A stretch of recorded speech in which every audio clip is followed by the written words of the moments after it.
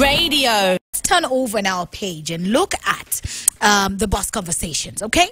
And, you know, now that we're into the new year, bado mwaka fresh, mtoto bado mchanga, siku tatu peke yake. And I remember yesterday we ended by saying that we need to trust in the magic of new beginnings. And the boss conversations today, you know, picks a little bit from that.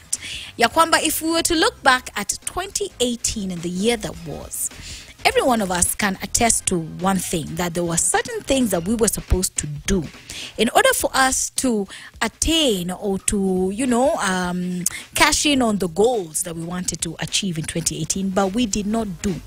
Maybe because of ignorance, maybe because we didn't feel like it, maybe because we thought it was difficult and we didn't feel the need to actually push through. Kuna yale mambo mawili matatu nne ambayo hakika ungefanya 2018 yako ingeisha on a better note, but we chose not to. And we're always told that road to that success means different things to different people. But that road to success, whether in your studies, whether in your biashara, whether in your career, whether in you applying for that job, it will not be easy to take. That's why not many of us are billionaires. That's why not many of us are cashing in. And I'm talking about the ones who do it legit. Kuna wengine wa vichochoro pale. Hatuangalia hao tafadhali. Sawa. It will not be easy. Lazima kutakuwa na yale mambo ambao wao walifanya sisi tunaona ugumu sana kufanya. Na hapo ndio siri ina. You know, that's where the secret lies.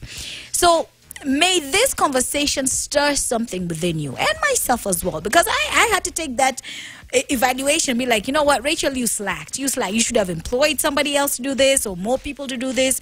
You should have had a manager to handle some of your things. You should have sat down and, you know, uploaded more videos on your YouTube channel, but you chose not to.